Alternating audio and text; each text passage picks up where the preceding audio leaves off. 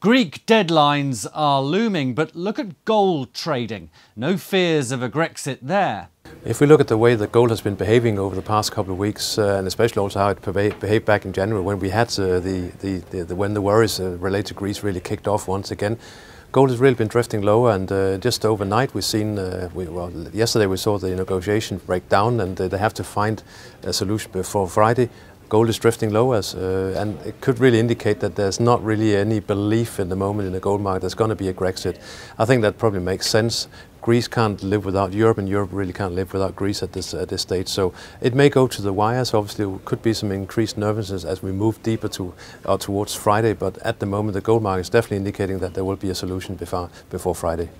The Chinese New Year celebrations begin this week, and here's how gold usually reacts. Activity in Shanghai up to the beginning of the New Year festival season is really strong, and we've seen the same this year. So there's been good demand in gold leading up to. Just over the last couple of days, we've seen activity on the Shanghai Gold Exchange fall off a cliff, which is natural. We're now going to have a week of no activity in China, and following that, it will take some time before activity starts to pick up again. So at the moment, obviously, that adds to the downside, because there's a little bit of worry that demand may slow, and that could have a negative impact on the price.